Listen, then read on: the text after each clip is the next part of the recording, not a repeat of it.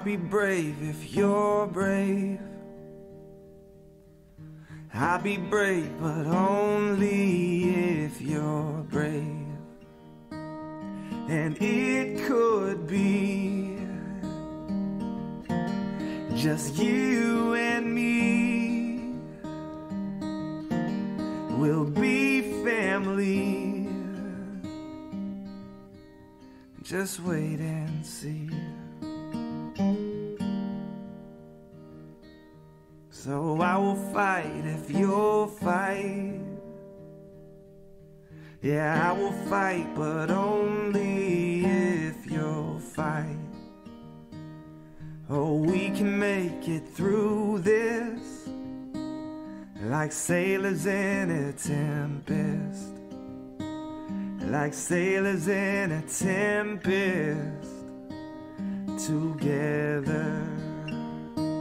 And it could be just you and me. We'll be family. Just wait and see. Good evening, everyone. Welcome to tonight's Lung Cancer Living Room. We're so happy to have all of you here in the room, all of you signing in online from around the world. We're so excited to be here tonight to talk about GO2 Foundation for Lung Cancer.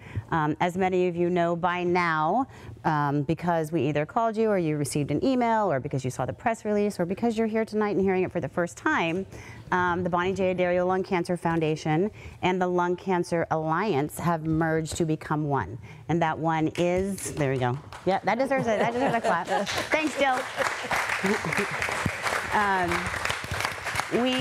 We couldn't be more thrilled to be coming together stronger as the GO2 Foundation for Lung Cancer. And you're going to hear tonight all about how that came to be, why that came to be, where we want to go, how excited we are. Not only from our co-founders, Bonnie, as you know, Laurie Fenton Ambrose, as some of you may or may not know yet. You will get to know her, why they decided that these two powerhouses were going to be better as one. You're going to hear from Dr. David Jablons, who most of you, if you have not met, you've heard us talk about ad nauseum in these meetings. Thoracic surgeon extraordinaire from UCSF and Bonnie surgeon. And then Francis Spruit and Terri DiJulio, sorry. Both patients and survivors, both very familiar with both organizations, and they're going to talk a little bit about how that interaction with each organization has impacted their journey since their diagnosis. And with that, I'm going to turn some of it over to the panel. You guys who have been here know that I can't sometimes help but interject my opinion or a comment, and I'd like to encourage all of you to do the same, including the panel. So I might direct a question towards a certain person, but I really, if you guys have an opinion or something to say about something someone's saying, please feel free to interject. And so, Mom. Okay, Mom. 15-year lung cancer survivor. Started the foundation long ago with my illustrious surgeon here. He named the foundation. Our legal name was A Breath Away from the Cure, and he said, no, Bonnie. It's got to be the Bonnie J Addario Lung Cancer Foundation because it worked for Susan G. Komen. So, and it did, and it did. But I just saw a lot of barriers to care. I was, misdiagnosed like almost everybody in the room here for a very long time. And when I finally found a care team up at UCSF headed up by Dr. Jablons, I realized how lucky I was and how unlucky so many other people were that were not getting the kind of care that I received. So we decided that we just needed to start a foundation and make sure everybody got the care that they so deserved. And that was 15 years ago, and here we are today, merging with an amazing friend of mine. Laurie and I have been friends for over a decade. when I go to the East Coast, I drop in and have a glass of wine with her. When she comes out here, we do the same. And we get her an appointment to get her hair done. And but you know, almost every year we talked about how neat it would be if we merged. And you know, we would each individually come up with, you know, not yet, not yet. And the last time we met, over a year ago, we talked about, you know, what do you think? Is it time? And we both said, yeah, it's time. It's time that we do it. There's so many good things happening for lung cancer. And I love what everybody is saying about double hope. It's also double trouble. For anybody out there that doesn't think we are not going to make great change in lung cancer. So I couldn't have a better partner in crime. Thanks. I am so thrilled to be here, and please know that I've watched the living room. I've actually participated in the living room back in a corner as a observer, and now to have the honor, and I feel the privilege to sit here as a panelist and to be talking about what we know will transform the future of lung cancer.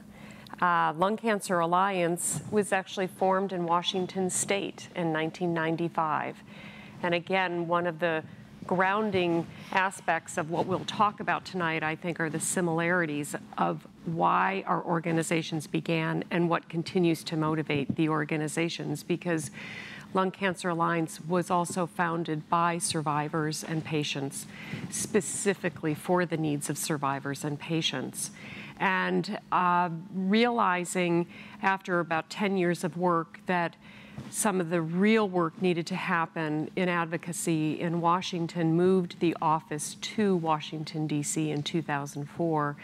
And that's when I actually joined the organization and have been with it since that moment, growing it, building it, continuing to do the supportive work, but thinking about how we could really focus on the issues that affected the delivery of the care, the breakthroughs that needed to happen with increased research funding, and then frankly, having a voice representing this disease that had not been there before. And to be at a place when we could talk about how our complementing organizations could come together, it would have been shame on us not to do this because of what is occurring right now for our community, and to actually expand the capacity, expand the reach, make sure screening gets to people who need it, making sure that there's the research to fund the science and the breakthroughs. That's what our coming together will really help accelerate. And if we didn't, we couldn't accelerate it fast enough on our own. Doing this together is going to double the capacity. So this is a very exciting moment that we've been talking about and knowing has been the right thing to do. Thanks, Laurie. Yeah. Dr. Jablons, you want to talk about who you are and why lung cancer matters to you? What do you do? Well, if you have a few hours. Careful. Anyway, yeah, we won't go there. But I know several of you, and I congratulate all of you on going through your individual voyages and having a community to support you, and Bonnie in particular, Laurie. I think I'm the only board member that's been on both boards. I know. At one point or another. Not that I even went to half the board meetings, but Nice fact. let the record reflect I did get here almost on time. But you know, we're busy, as are everyone else. But anyway, it's a marathon, not a sprint, as you know. It's a dreaded disease, like any cancer, like any of these diseases, truthfully. But it's been unfairly stigmatized and it's been unfairly ignored for so long, right? Yeah. And I think at the end of the day, what we all share is just an inability to tolerate injustice. Yes. Absolutely. Right? Exactly. And that's why we're all here today. Whether it's because you got a disease that came out of nowhere, for the people who, you know, we're here to be able to tell the stories, a common theme is early detection and incidental finding, right? And for the people who aren't here to tell their stories, it's because that just, you know, trick of fate didn't happen, or the baby aspirin you were on that's been proven not to help you anyway, but did, allow a little capillary that fractured to let you cough up a little blood, and that's what found your early cancer at yours. I mean, there are 1,000 different variations on a theme. Anyway, so, you know, I've been in the trenches now for 30 years, believe it or not, specifically focused on lung cancer in the laboratory, in the operating rooms, in the clinics, with our residents, with our students, with our postdoctoral fellows, Tsai Changguo, Tsai Meguo Meo Guanqi, whether we're training all the doctors in China, training all the doctors in America. But, you know, this is a match made in heaven a long time ago, and, you know, Stevie Wonder could have seen this, but it's, I'm just saying that it took forever to make it happen, but you had to, like everything, let things germinate and you know, let the time come. And, you know, for all the industry representatives, you know, we can't do it alone. Right. Pharma is a critical partner in everything we do. And I do believe that some amazing things are around the corner. Now, we've been saying that for a long time, and the radius of that corner has been long. But we're beginning to deliver, right? I mean, immunotherapy took 40 years. Steve Rosenberg, all his trainees, you know, all my partners in the lab, Suzanne Topalian was my benchmate, you know, couldn't get good help, so I had to marry Drew Pardoll, whatever. Eventually, they cloned PD-L1. The rest was history. Sold that antibody to Bristol not that long ago. And, you know, and it gets commercialized, and then it comes with ripples to help people, right? Francis. Yeah, Francis, right. I was diagnosed in 2007. Had a right upper lobectomy in Christmas Eve that month, and then 12 cycles of chemotherapy in the spring of 2008. After a year and a half, Rosalind and I, my wife Rosalind and I, we wanted to give something back to the lung cancer community. And I ran into a Lung Cancer Alliance table, and the rest is pretty much history. We went to DC to knock on doors to get people upset, and we're asking for money and all kinds of other things. Tonight I heard for the first time I was referred to as a hill rat. So I like that. I like that moniker, so I'm going to go with that. Great. I think the first time I met you was actually in DC. I don't think we had met, or no, I'd met Rosalind at the Jog for Jill in Berkeley. But you and I hadn't met until DC when we went out at your summit. For the summit. Yeah. This is a few years ago now. Yeah. It was very good. Yeah. Thanks, Terri Ann. I'm Terri Ann DiJulio, and I am a hill rat in training, I understand. Yes. I'm a two-time lung cancer survivor. I was first diagnosed 14 years ago. It was an incidental finding, and I had my lower right lobe removed. The next year, I had a second surgery that thankfully was benign, and I was followed throughout. 2.5 years ago, I was diagnosed for a second time, and stereotactic radiation saved my right lung.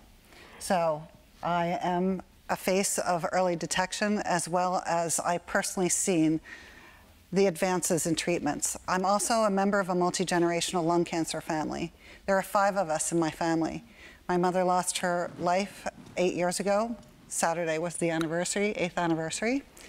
And 2 of her siblings have it, and I lost an uncle 3 months ago. So during my second diagnosis is when I decided, if I'm lucky enough to be here, I have to do something about it.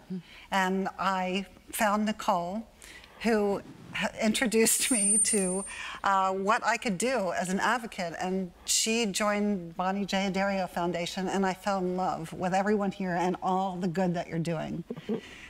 And through the Addario Foundation, I found Lung Cancer Alliance. I want to share a brief story. I was at a walk for the Addario Foundation, and I was telling one of the doctors my story, and he said, "Do you know why breast cancer is so well funded? Because women went to Washington and they made some noise."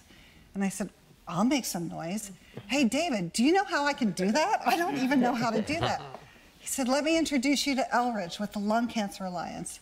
And through Elridge, I went and met at the offices of my senators and my representatives, and they made it so easy, and it wasn't intimidating. And I feel like I'm making a difference, and we can make a difference. And these two organizations together, we don't have to choose. We have two amazing organizations to support as one now, and we have a huge voice now. And I'm emotional about our future.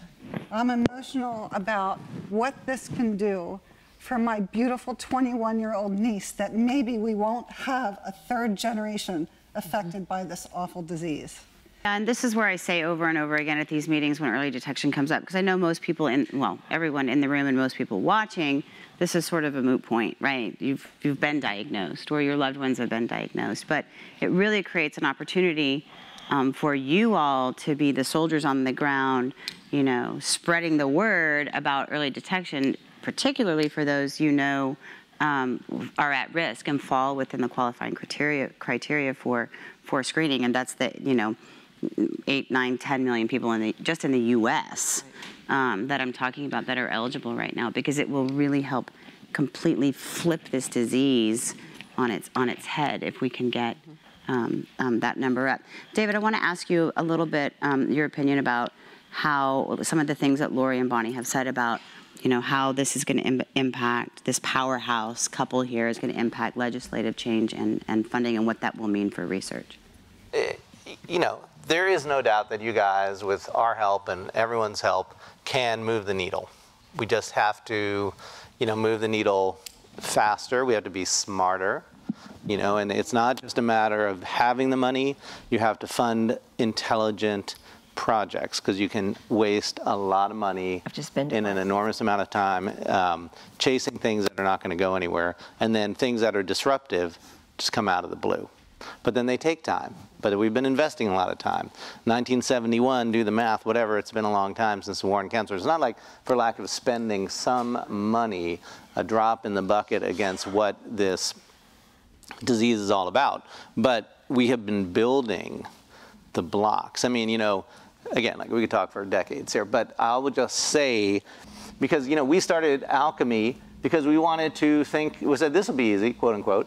We'll just rattle the cage and change the stuff like Milken did and whatever. And so we brought all the, thought leaders together, and, I roped in all my friends to come together. We said, okay, we're going to find all this money. Well, we didn't find all the money, but we found a little money, and that helped to get us started. And, bit by bit, you have built some building blocks to now research and now mine, and those will pay dividends. But it's taken a decade, right?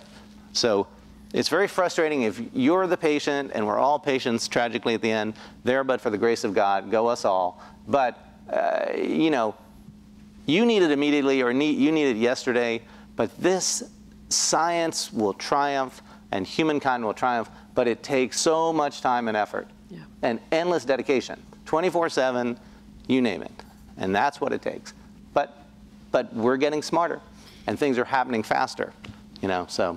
So I want to kind of point to you two to talk about, what are you most excited about? Where do you see us going? What does this look like? I don't know who wants to start. Laurie, if you want to start. Bonnie? Well, I love what was said at the beginning. With the two of us together, we have an opportunity to do so much more. And our teams together, we have an even bigger opportunity to do so much more. We are better together already, and we've only been merged for, 5 days? 6 days? Yeah. 8, something like that, yeah. But we actually started working together last year. We had a 5K in October in Philadelphia, and we decided to bring all of our teams together. We did the 5K together, and we spent 2 days with everybody getting to know each other, so we could get over those cultural differences before we, really put this together. It was an amazing 2 days, and that's when I knew that this was going to be, a reality. There's the two foundations really fit together like a glove. We've never been terribly involved, or actually not involved at all, in policy and LCA. They are the the policymakers in Washington, D.C., which translate to the world, and it translates globally as well.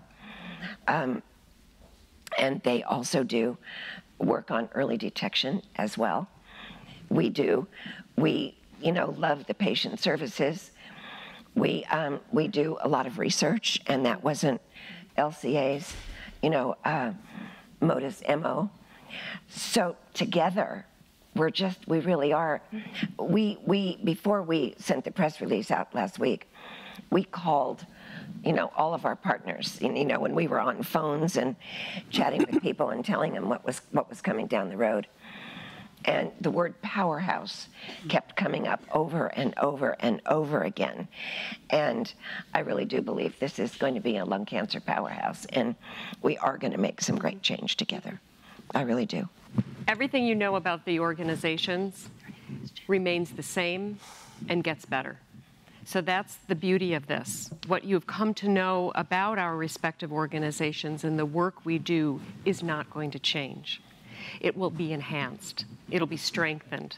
We will have more capacity, more reach, even how we have talked about some of the program work in our patient support services, how we work with hospitals and the researchers and the doctors in that multidisciplinary setting, how we are communicating national awareness messages, how we are building best practice care for screening through that continuum of care and identifying places as centers of excellence that are delivering that.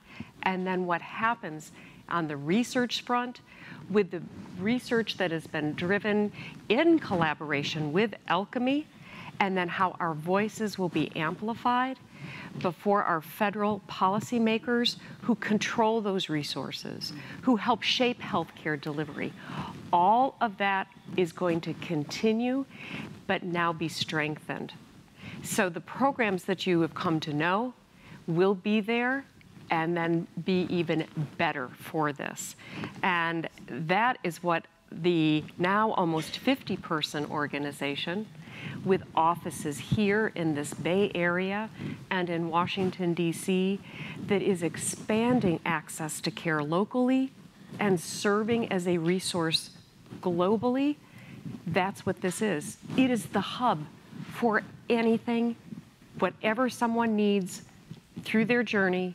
We're the go-to in this one place with people who have cared from day one and have been motivated by nothing short of how we can help you. That doesn't change. That's only going to grow.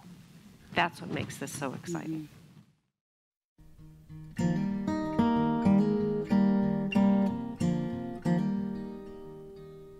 Oh, I'll be brave if you're brave. I'll be brave, but only if you're brave. And it could be just you and me. We'll be family. Just wait and see. So I will fight if you'll fight. Yeah, I will fight, but only if you'll fight. Oh, we can make it through this like sailors in a tempest. Like sailors in a tempest together. And it could be just you and me. We'll be family. Just wait and see.